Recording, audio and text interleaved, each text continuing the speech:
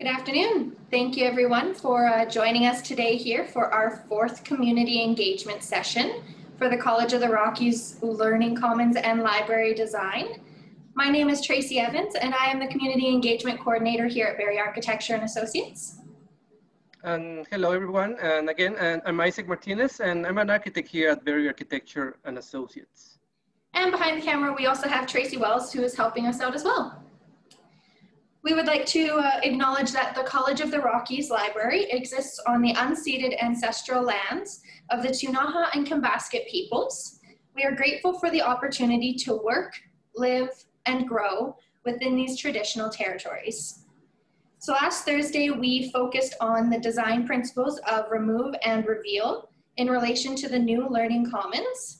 We again had lots of great discussion and a lot of great feedback from everyone. So this afternoon, we're actually going to be looking forward to getting more input on now our last design principle and some furniture solutions.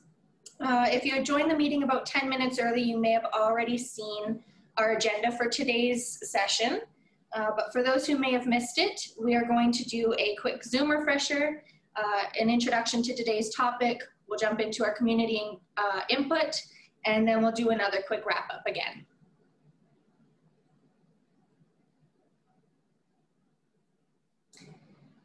Great, so as per usual, before we get going with our event, I'll go over the Zoom logistics. So given the challenges of doing a community engagement session remotely, we're going to keep everyone muted, and you can use the chat function or raise your hand function if you want to ask your question out loud.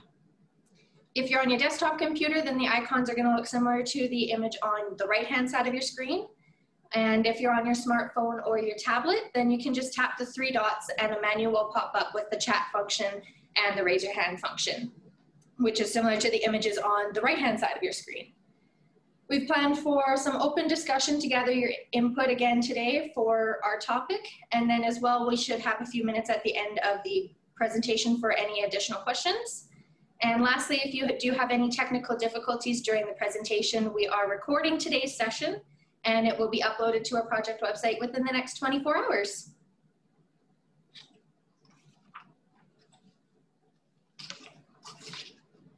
Okay, so let's get started. So as you guys know, our goal for these sessions are to start a conversation with the College of the Rockies community about how the existing library is or is not meeting your needs, and how would you like it to see it evolve. On session one, we started with the existing conditions of the library. Then we have been working our way through the design principles of reorganize, rebalance, and reconfigures that we discussed in session number 2. And then remove and reveal that we discussed on our last session number 3. And today we will continue with the design principle of retain. And also we will discuss some furniture solutions that can be incorporated into the new design. So as we go through these questions, again, we want you guys to consider how we can foster the strong relationships between the students, community, faculty, and staff, as well as students with other students. So as we've mentioned over the last couple of weeks, we are using the following 5 design principles to help us consider what is important to you as we discuss the Learning Commons. This week, as Isaac said, we're focusing our discussion on the concept of retain. So to refresh our memories, when we retain the historic character of the existing library and the surrounding buildings, we preserve a story of the city, the neighborhoods, and the school across generations. We're also able then to acknowledge the relationship of the college and the Ktunaxa people, upon whose unceded ancestral lands we do learn and strive on. So buildings may be designed or constructed by maybe a local architect, constructor, or contractor, and this adds an historic fabric of a community or a site. So finding ways on how to retain the historic context is important to consider when we're determining the path forward for the new Learning Commons. So some ways that we can plan for this may include, when existing buildings or spaces are in good condition, renovation is often the most fiscally and environmentally sustainable approach. So we have to keep in mind that.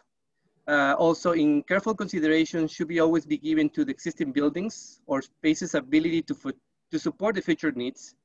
So building new will be an appropriate course of action in some cases. And again, additions and renovations should be respectful of the historic structures, but should be designed to be of their time and place as well. All right, so we're gonna get started with a couple quick questions now. The first one being a poll, which you'll see on your screen in a moment. But the first poll for today is gonna be, how important is it to you that we retain the historical background of the existing library or the college in the new design? So maybe there isn't anything in the library, but maybe there's something in the college. Maybe there's something in both of these spaces. So how important is it for those elements to be retained? Yeah, maybe there's something in the community, right? Or around the area. So we'll give it a couple moments there for you guys to get your answers in on the poll. And then start thinking about what those elements could be. Could be anything.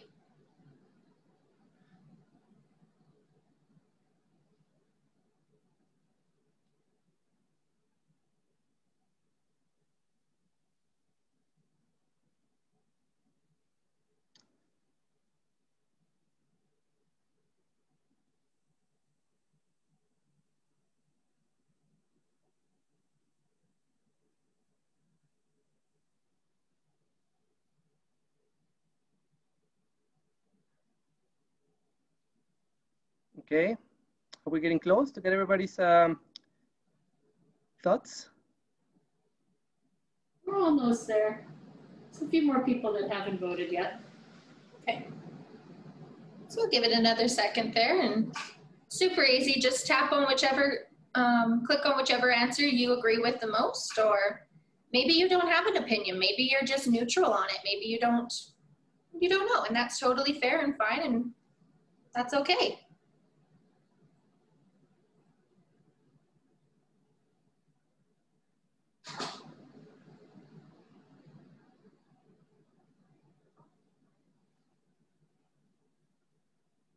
All right, well, it's looking like the majority for this question, everybody is feeling that it's somewhat important. Okay.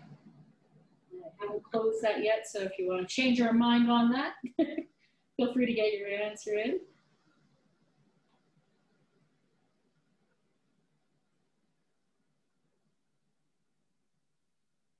All right, that's the 2-minute mark. You've had your time. I will share with that result with you in a moment.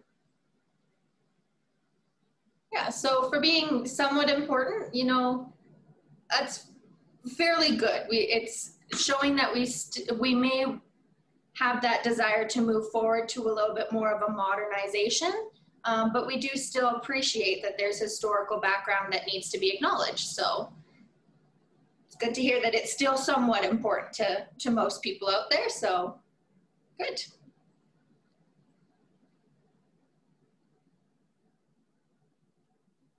Okay, so we'll move on to the next question, Isaac.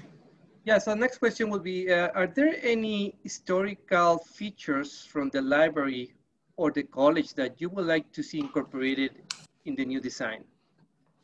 Yeah, think of anything, look at the pictures that we have shown right now. As you know, we've been to the college, we see pretty nice, some elements of wood, some nice glue lamps on the main entry. I don't know if there's anything else, any other element or feature that should be important to consider as we move into the design of the Learning Commons.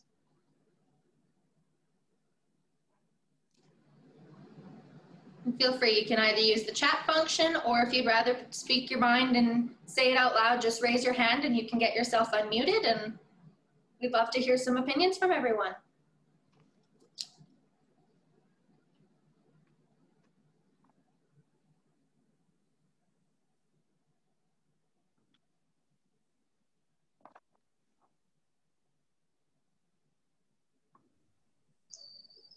Hi, it's Robin. I can't figure out how to raise my hand in Zoom, but can I go ahead and speak? Of course. So I think for me, it's not so much about the historical, retaining the historical element of the library where it's currently located, as much as it is integrating well with the rest of the building. And so the design features, for example, of the front entrance, et cetera, retaining that wood and light and natural elements, and drawing that into the learning commons space would be valuable. And then retaining, I'm thinking the outside of the building, not wanting to disrupt too much of the landscape. If we do push outside the existing walls of the library, would want to retain sort of the natural grounds or enhance the natural grounds if we can. For sure. Thank you. We appreciate that feedback there. Great feedback. Thank you, Robin. Yeah. I do have some more comments coming in here now on the chat. From Susan, most of more attractive features in the college are in areas that have been built or renovated within the last decade. From P. Harper, something with Indigenous content incorporated would be excellent. From Suzanne, would like to see the timber frame style if we extend the library out further, and also include some of the Aboriginal Welcome Center elements. From Karen, main entrance at one time was from foyer, and now is confusing because you can see in from the foyer, but have to go around the corner to get in. Okay. And Susan says yes to all Robin just said.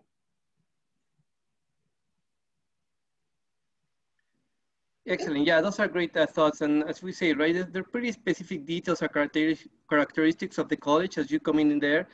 You guys mentioned some of the timber features, the brick that you see on the entry. So those are things to consider for sure as we looking into ideas on the design for the facility. Mm-hmm. Yeah, I really love how,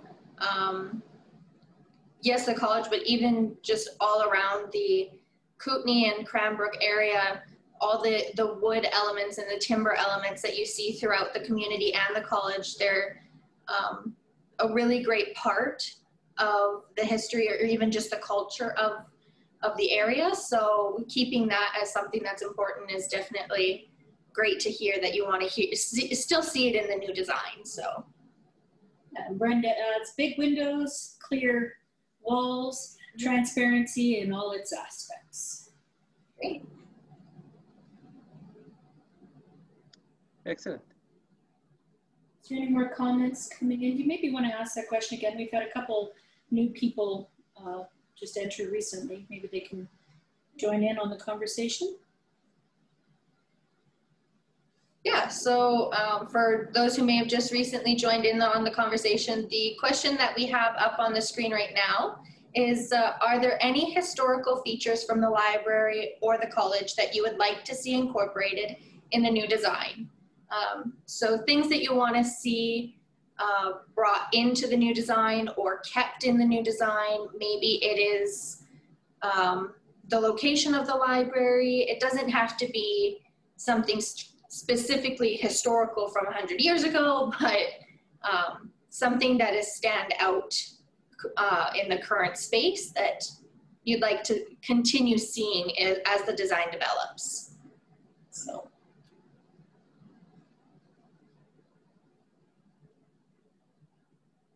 Not to put you on the spot. Just thought I'd give you the opportunity to chat if you didn't get a chance to. Okay, let's go to the next one. Yeah. So moving on to our next kind of topic, we're going to start talking a little bit about our furniture solutions. So there are some goals that can be created through furniture solutions. And some of these goals are that we create an informal learning space that they're multi-purpose and they support group interactions. They provide students with comfortable ergonomic furniture that promotes physical well-being.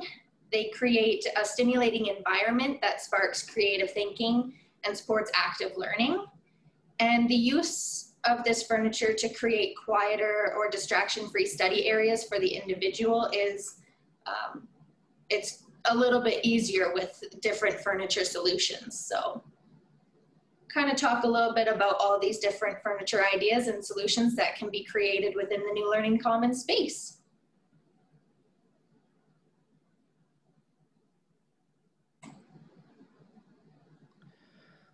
Okay, so when planning for these new Learning Commons spaces, there are 4 types of zones to consider and implement to support the collaboration, group work, private study, and technology. So the 4 zones that we'll be looking at are private alone. Those are the individual spaces that should support quiet, focused work, and provide some security of the work tools. So these spaces can be used for short-term and long-term time periods as well. The next zone is the public alone.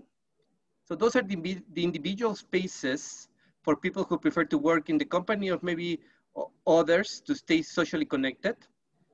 These spaces create a balance of focused work and social interactions. Our next zone is the private together. So those are more enclosed rooms that support small to large groups for collaboration and some active learning. The furniture usually should be more mobile to rearrange the room to different needs. And also these spaces should offer the easy use of technology for screen sharing, presentations, and etc. And our last zone is the public together zone. And those are the more kind of open gathering spaces to support students working together to achieve any goal. So those furniture solutions can offer some visual and acoustic privacy to reduce the amount of distractions that are produced in this type of group settings. Okay, so we're going to start off with our private alone zone. So on screen you can see a floor plan, and in this floor plan we can see some examples of these private alone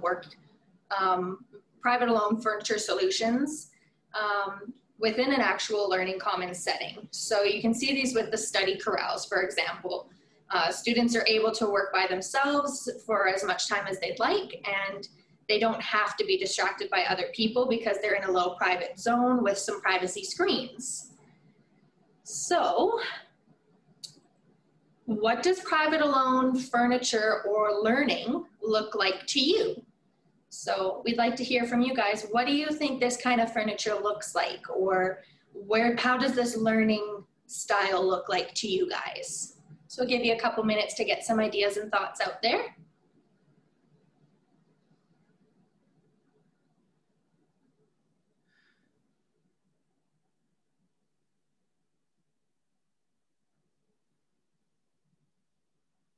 And on the screen too, you can see there's a couple examples of what might immediately jump to your mind.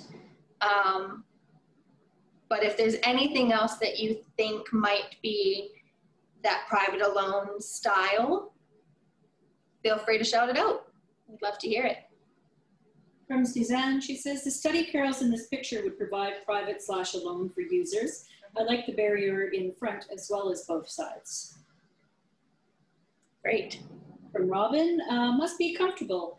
A mix of desktop surface and comfy chairs. Good. I like the idea of working in a comfy chair myself, especially if you're reading or doing research. Yeah. Well, and especially these spaces are meant for students. You might be there for a quick 10, 15 minutes, or you might be there for a couple of hours. We want to make these zones flexible for all types of learners and all types of students. So when they're a little bit more comfortable, you might be enticed to stay there a little bit longer and actually get your stuff done. So, yeah. A couple comments. Suzanne says, the chairs in the photo don't look very comfortable. From John, need to have a big work area. And can you suggest other options besides carrels? Yeah, so we'll be going into a little bit more of, it's all good. We'll be going into a few more examples after this. We just want to kind of get a few thoughts from you guys. What are your immediate first thoughts of what it looks like? But we definitely do have a few more examples, so don't worry if you feel like, there's only 1 or 2 options. There's quite a few more, but they just might be a little bit on the creative side of the thinking. So we will go over them in a moment. Okay, from Suzanne, she says, I also like the small private spaces in the picture with option to close the door or not. From Brenda, task lighting. And Susan sends a couple links here that we can't open in the meeting, but we'll check out afterwards from agati.com. A couple different products there. And from Brenda, mini study rooms. John says, the noise seems as if it would be decided by the zone regulations. Yes. And Brenda says, yes.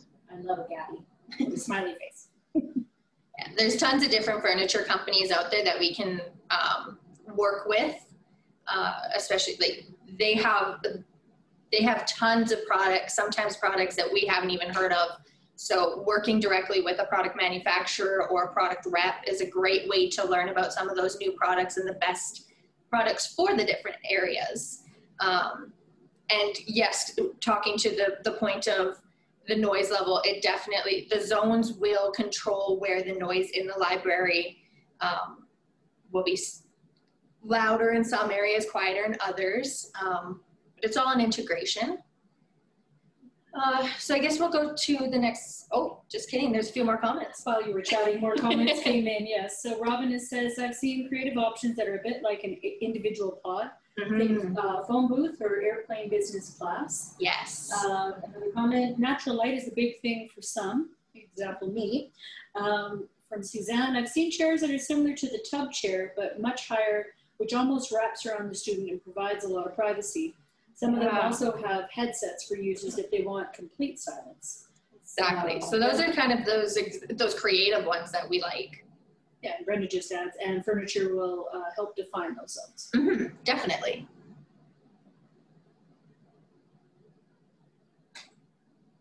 All right, so now some of these other some of these private alone spaces now, as we've seen, we've got a couple of those other examples on the screen. We've got your study crowds, your I guess in a sense, a study cave for just one person, more of an actual pod style, or I like how somebody worded it like a bathtub. Love that example. That is perfect.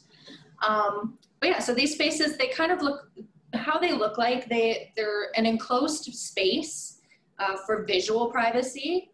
They support the need for extreme focus and concentration by blocking out all of the other distractions around you. A user has temporary ownership of the space. You don't have to share it. It is all yours. And they support a range of short or long-term ownership of the space and privacy with the assigned secured spaces. So yeah, you can take 10 or 15 minutes there, or you can take an hour, 2 hours. It depends on what you're working on, and you still have that privacy. So just a comment, variety of this is good. And Brenda says ability to reserve some of the individual quiet. Yeah, definitely. Great. Okay, so moving forward into the public alone, you know, we can see in this little example, floor plan, some example of the public alone furniture solutions in a learning commons setting. So you can see in this plan, students or users are still able to work by themselves, but they're in a more social setting where other students may also be working openly around them. So yeah, you can see there's some self-seating adjacent to here on this area. There's also, you know, some private alone areas as well here, but there are more in a public setting as well. So it has a little bit of both in terms of, you know, you're still working by yourself, but you're in a more sociable space as well. So when you don't need as much quiet time, you still feel like you are part of the whole area without being right in the public. So kind of shows a couple ideas in floor plan how that shows. And then in the next slide, we want to ask you, so what those public alone furniture spaces or ideas look like to you? What would be the ideal location for those furniture solutions? What do you think will look like? Any kind of thought regarding? that would be great to hear.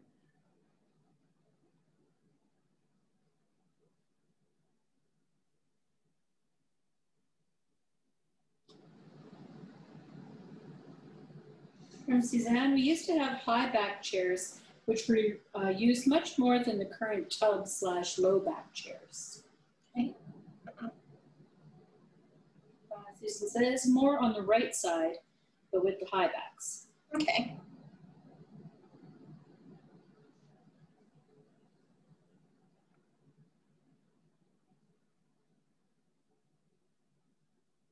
I like on the right-hand side picture too, similar to what I'm sitting in right now. It's, you've got a nice comfortable seat to sit in. It would be, as mentioned, it would be a little bit nicer if the back was a little bit higher. But you do still have a little workspace here, and I'm right out in the open. I can still socialize with the people around me, but I have the space to work on my own, which is nice. Susan adds, I agree with Susan, the right-hand side, but high backs. Karen says, looks like pull-out footstools for short legs.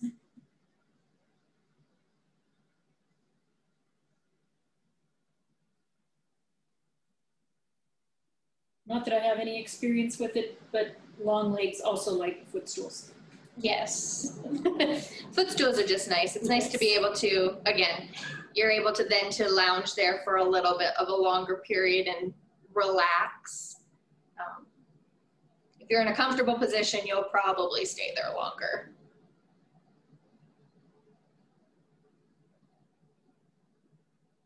Susan says most people like lounging.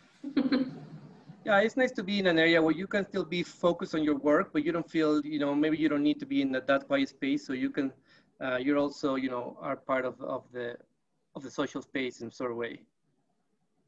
So Suzanne adds, need more outlets to plug in devices. Yes. A lot of these furniture solutions keep that in mind as well. Certainly some of the more public social furniture solutions, maybe we might need to consider like some floor outlets or keeping it closer to a wall.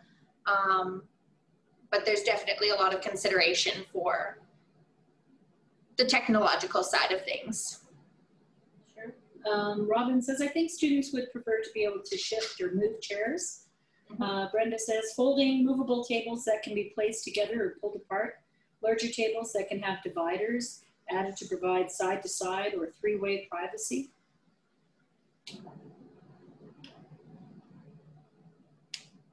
Okay, great. Any other thoughts? Not that have come in on the chat. Oh, one more. Sorry, Brenda also adds laptop bar arrangement with power. And another additional question, some people like high tables and chairs, like in coffee bars, allows for a mix of individual work and socializing with passers-by. Definitely. An additional one, a bicycle powered desk. So we can maybe move to the next slide, and that will maybe bring us some other thoughts from everybody. The next slide just shows some more examples of this kind of public alone spaces, right? And again, as you guys mentioned, right, had to be a lot of access to technology, a lot of blocks, maybe close by to only other online services, printers, maybe computers. So those are really important features to have in these kind of spaces. And again, maybe those are spaces that have a dedicated computer workstations with some maybe specialized software as well, right? So some of those images show that maybe there's some dedicated computers or laptops within those more like public alone areas. And Robin suggests, remember accessibility for mobile concerns. Mm-hmm. Sorry, mobility concerns. Definitely. Right. So now we'll move on to private together. So in this floor plan, we can see a couple different examples of how we can do a public together solution. So we have the opportunity for large group booth seatings potentially, or an enclosed study room even. Students are still able to work collaboratively together in a group setting. as these areas are maybe a little bit more quiet, they're a little privater. You're either completely enclosed or you're semi-enclosed. So noise is definitely less of a concern in these areas. So again, we'll pose the same question now, but this time, what does private together furniture or a learning solution look like to you? How do you see this being worked into the Learning Commons and your thoughts? Maybe before we get into that question, I've had a few kind of comments going back and forth. Brenda says, web-based guide to help students find available space when they arrive in the library.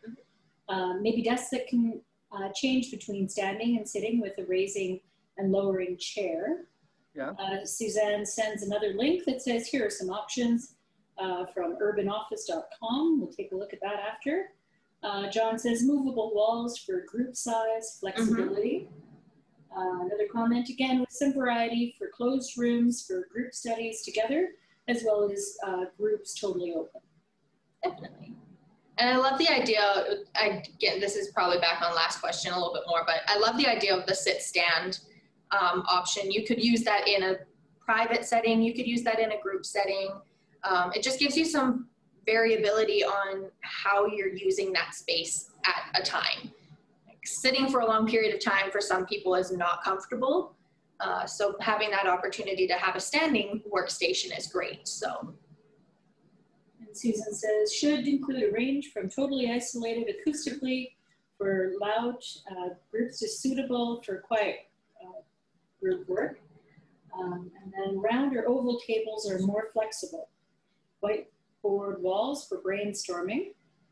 And Robin says whiteboard / smartboard / technology for collaboration. Perfect. Yeah, for sure. I think there has to be some variety in this kind of spaces. Some has to be pretty nice and soundproof, be quiet, and otherwise might be a little more open, similar to what we see on the. And similar to some of your individual workspaces, it's great to have these ones also on some sort of an electronic booking system. So that way you don't have to go around searching for an open space to work as a group. It's already there, it's available, you already have scheduled it for a certain time. So you just have to show up and know what room is yours. John also adds, I've seen clear glass writing walls too. Yep. And Susan says, some of both of your examples. Perfect.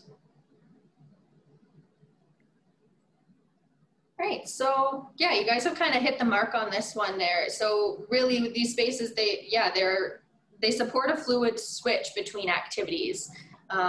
We provide a range of blended learning and teaching environments with these spaces. So we can do your online stuff, your webinars, your presentations, group projects, stuff like that.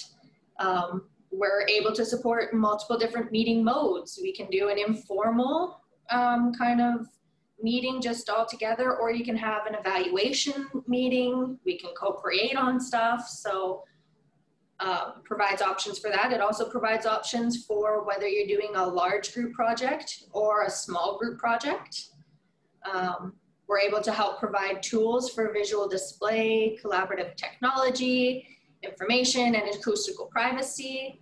And we're able to provide highly flexible, customizable furniture in some of these spaces as well, so that you're able to still have more of that collaboration, privacy, ergonomic needs that are met, things like that. And yeah, all of that different kind of technology, the writable surfaces, it's great, love it.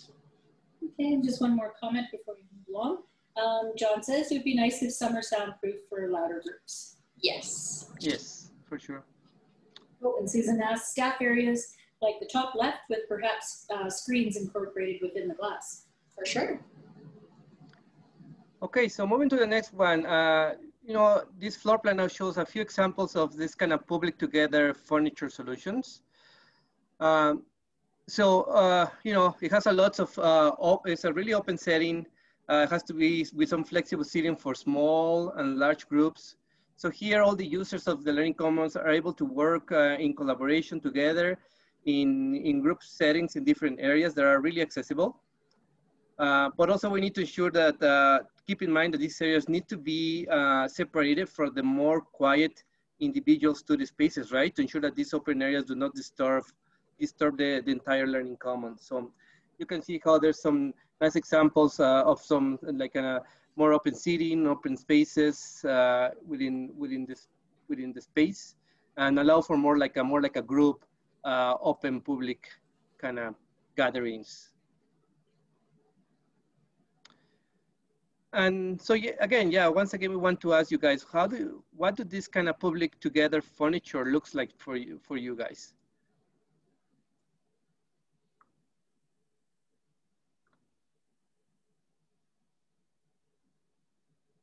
What would be the best location to have this type of seating that is more open and public? Where's the best location to have it? What type of furniture? If it has to be really movable, flexible enough to move it around, to have different type of gatherings, maybe trainings, maybe a conference. What do you guys think? So Robin suggests flexible for reconfiguration.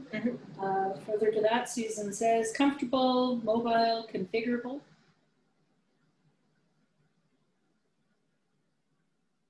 No, and yeah, what are a lot of times we find that there may be the more open public areas. We want to use them for different types of social gatherings or purposes, as a conference, as a training space.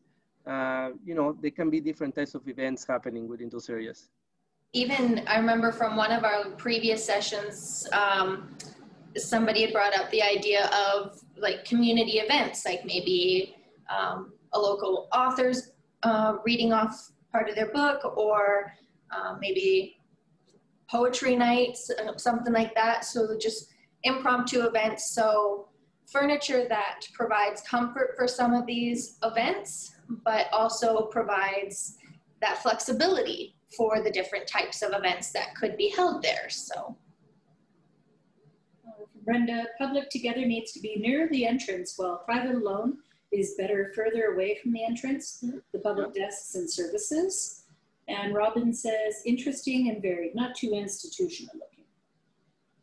Brenda says, chairs or love seats with wheels and handles for easy mobility. Flexible furniture,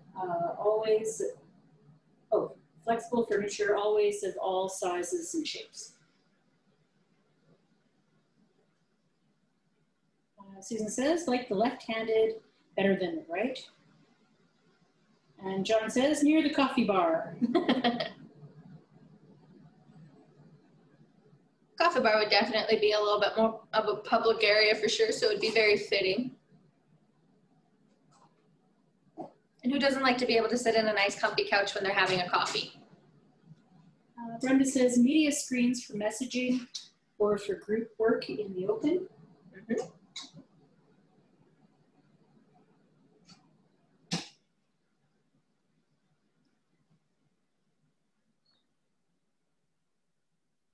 Excellent, great thoughts. So in the next slide, you guys will see some other examples about some of the spaces, right? Maybe here I've seen some of them might be a little more like my private together, but as well, right? You can see that this could be located in a more public space where there can be more collaboration. There can be in spaces where, allows for different type of uses, and maybe moving this furniture around, right? As depending of what are the needs of the learning commons in certain times. So it's important to keep this furniture pretty flexible so it can be moved around within the space. I just have a comment, hard bench might not be as comfortable as comfy couches. Perfect. All right, so now we've kind of discussed all of these different areas. We've seen multiple different ways that the furniture solutions can provide different zones and levels of learning within the commons, the learning commons. We can provide different levels of comfort and study for all the different users. So we just want to show you a few more examples to kind of stimulate the mind and see that there really are a huge variety of different furniture solutions that could be incorporated in the new design. So image number 1, we can see an example of what we'd like to call a study cave. And a study cave is it is a private alone furniture solution. So a study cave kind of allows students to block out distractions. They can settle in for a long period of time and just get work done. So these areas, they should have high panels that provide privacy and block out distractions while we're still allowing some light to penetrate through the glass. Sometimes they have strategic open panels that allow more light to penetrate, but still help offer security. They should have a large enough workspace, a work surface that allows the student to spread out all of their materials, both analog and digital. So if they have a laptop, they have it there. And then the seating should be very ergonomical so that it supports focused work over a long period of time if they're there for an extended period. In image number 2 then, we can see an example of a study corral. Maybe not your traditional study corral, but it's there. And it's also another private alone furniture solution. So again, study corrals, they block out all the other distractions while maximizing the real estate by providing an oasis for focused work anywhere on campus. So these can actually, they don't have to be just in the Learning Commons. They could be popped down anywhere on campus and probably be used. They should have an adjustable work surface that brings the students' devices and content to eye level. This then minimizes the strain on their shoulders, back, neck, things like that. They should have screens that help minimize distractions around them in their peripheral vision. That helps to increase their attention on what they're working on.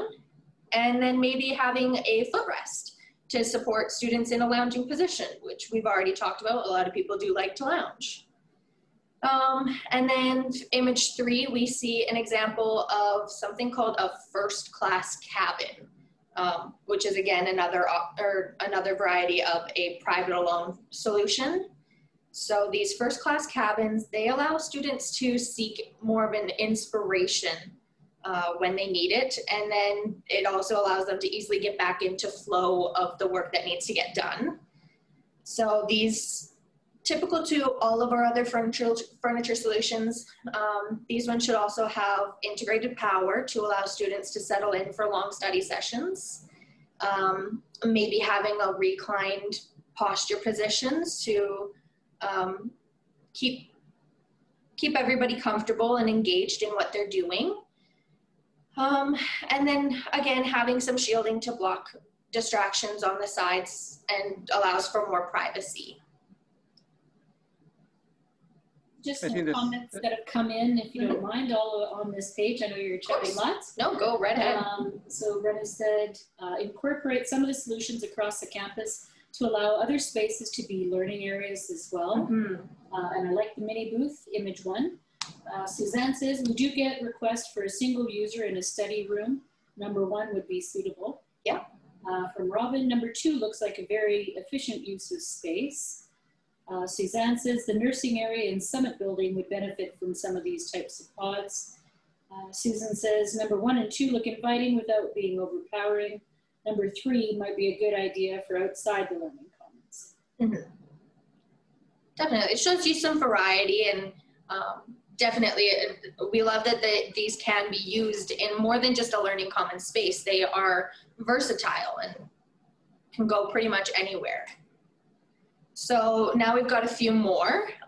So now we'll move on to image number 4, which is something called a campsite. This specific example is public alone or public together. So with this style of a campsite, it's multi-purpose and supports more of like a social break or maybe collaborative group work, individual study, with the ability to then spread out all of your materials. These are a great space to maybe have a monitor to share campus news or other information to keep all of the students connected. Maybe this is that display place for all of the Learning Commons information or updates from around the campus. Again, soft seating to provide comfort and support for long study sessions.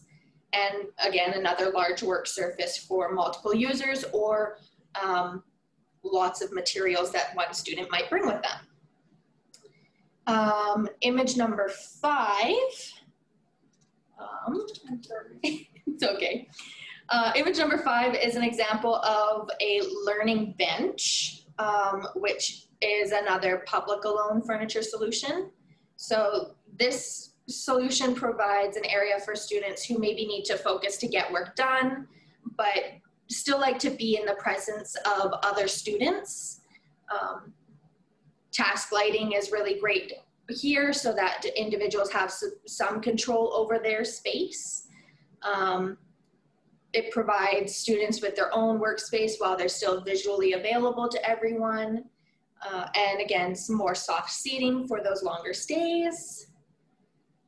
Image number 6, we have a second example of a campsite.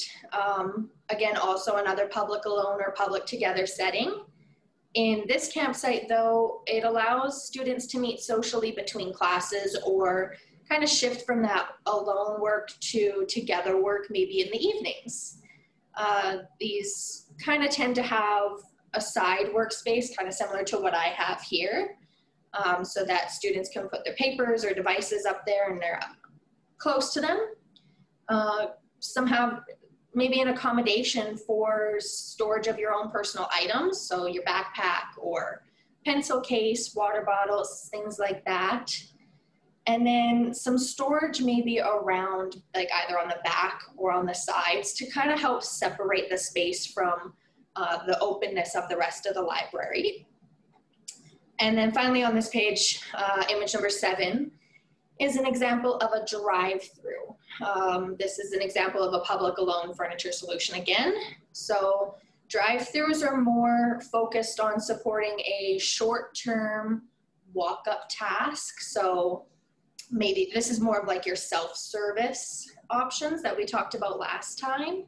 So maybe like doing a quick library search for a certain book or a resource, or printing or checking out a book that you want to take with you, things like that. So having the option for students to have a small space of storage, keeping their stuff off the floor so it doesn't get in anybody else's way. Some soft seating maybe that they can just take a load off while they're getting things printed. But these tend to have stools that are maybe higher so that they're comfortable, but they're not gonna support you wanting to stay there for an hour. So more of that short-term style. I do have a couple of comments, if you don't mind. By all means, I like the break of not talking. From John, the foot bars under number 5 are nice. Number 4 has some good features, like the monitor, particularly if users can connect laptops. It does look like it might generate noise. Brenda says the idea of traditional reading rooms speaks to private together with enough separation along long tables or connected carrels with task lighting and other amenities that set a quiet, respectful tone, but in a modern way. Yes. John says, nice to have storage for students under the seats in pictures 4 and 6. Number 5 looks more like lab furniture and not particularly flexible. Suzanne says, round tables are better for group work rather than number 5. And Susan says, side work surfaces tend to promote poor posture. Side work surfaces that curve around a bit more. For sure. Oh, great input. Like a lot of these things we can use and take back to some of our product reps. Then once it comes time to picking some of this furniture, then we can let them know like, hey, this is what they're looking for. They like this idea, but want it, for example, they like the idea of a learning bench, for example, but not so much in a rectangular setting, more in an oval setting, something like that, or whatever. Even the work surfaces, you're right, like it's definitely awkward and creates some weird postures when it's off to the side. Being able to bring it in front of you is much, much easier and nicer on the back, so for sure. And because everybody wants to hear more from me, I've got one more slide of some furniture solutions. So in image number 8, we can see an example of something similar to a group study room, or in this case, it's called an immersive work studio. So this is an example of your private together area. So these areas, they allow for groups to meet and complete assignments within the library, but maybe not disturbing anybody else in the library. They provide groups with that privacy and tools for collaboration. So they should have writable surfaces so that everybody can brainstorm within their team. Should have easily movable, maybe low height furniture so that it's easier for students to move around and reconfigure so that the space really becomes their own while they're in there. Should have a room scheduling system so that groups can book these spaces in advance. Like I said, that way you don't have to start running around the library praying that there's an open space for you to work. And yeah, so it creates, it's that privacy, not only for that group, but privacy for the rest of the library. They don't have to tune into what the project is that they're working on. And then our final example, it's one more example of a campsite. This campsite, however, is more of a private together solution. So in this example, students are provided with ample space to spread out and work together. It provides students with a bit more choice and control in an inviting and collaborative setting to co-create and discuss things together. They tend to have a mounted display for digital information. You could make it so that those displays are like a library display when they aren't being used, and then once a laptop is connected up to it, then they can switch it over so that it's usable for them, so that they can present and screen share, things like that. They have multiple different seating options so that students have the choice of where they want to sit and how comfortable they want to be. And then they have lots of space so that students can really spread out. They have space that can be their own while they're still collaborating within a group. So that's it for me. Great, and Suzanne says on number 8 there, it also accommodates different physiologies. Yes. So on this slide, I guess when we put together all the pieces of the puzzle here, right, that we've been showing you guys through this presentation, this is showing a full kind of layout that shows a floor plan. So when we combine all these 4 zones that support collaboration, group work, private study, then we're able to meet the needs of all the users within the Learning Commons, right?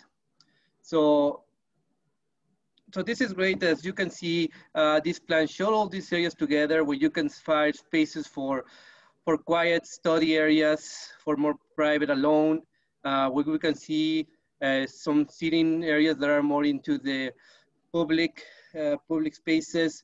We have here areas that are more enclosed, where also more like a, more like a private together. On this plan, we show a little bit also of, as you coming into this Learning Commons, there's some areas where you can have self-service as you come into reception area. There's a little maker space. So as all these zones come together, we really create a space that is really flexible, that allows for all these different types of collaborations within all these levels, right? So allowing for people to still work, in the different types of settings they need to, in a private or a public, or maybe some flexibility of both, and create some spaces that are really functional and really create a Learning Commons that, that works well for all the users.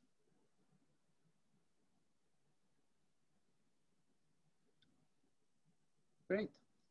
Awesome. So again, that's kind of it for the questions for today. And that's really the big majority of our community input for right now. Next week, we will be having one last session. It will be kind of our summary of everything that we've heard over the last couple of weeks, a brief discussion on what some of the next steps might be. So I tell everybody to tune into that one if they've missed some of the other events and want to just have a quick overview of what they may have missed. Next week is the best session for that. There will be a little bit of everything. And we'll have all of the questions that we asked this afternoon on our project website as well, starting tomorrow. Again, available for at least the next week, if not a little bit longer. So if you want to get any of your last minute input in on any of those questions, please fill those questionnaires out. Tell your friends, tell anybody you know if they want to get their input. Please check out our website. All of the questionnaires from the last, I guess now 4 weeks are available, so they can still provide input on session number 1 if they really want to. But yeah, is there any other last questions, comments, anything anybody wants to point out, say? Brenda just says, thanks everyone for attending and sharing your ideas. Suzanne also says, thank you. Great. Well, thank you, everyone. And yeah, as Tracy mentioned, please feel free to go back to previous sessions and provide your input if you didn't have a chance to do that, because that's really important for us to make sure that we gather everybody's thoughts. And again, if you had any difficulties at all, the session was recorded, so it will be put on our project website tomorrow.